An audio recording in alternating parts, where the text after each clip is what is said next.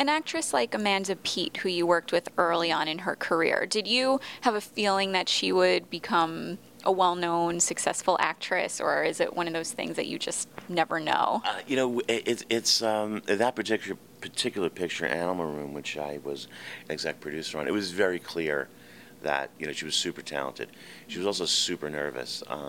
It was a low budget thing. It was her very first feature, but you could tell. I mean, really, that she had that special something that the camera loves. I saw that with John Leguizamo.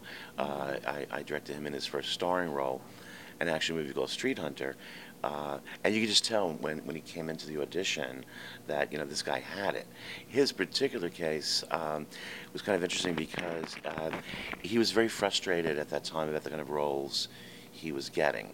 Pretty much gangbangers and drug dealers. Yeah.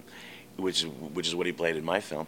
And we would actually go out on the weekends into Central Park with the clunky old camcorders, and he would do, these kind of characters that he knew growing up in his neighborhood. He would take the tapes home at night, write down the good stuff, throw out the bad.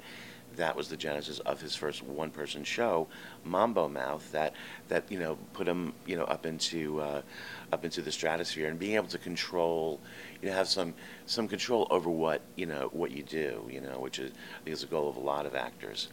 Coming up next for me, watch next January, February for a 3D horror movie, Digger 3D. Super fun, followed by Fickle, which is a romantic gangster comedy. Both star Frank Vincent, best known as Billy Bats and Goodfellas. And for Chance TV, this is John Gallagher. Take a chance.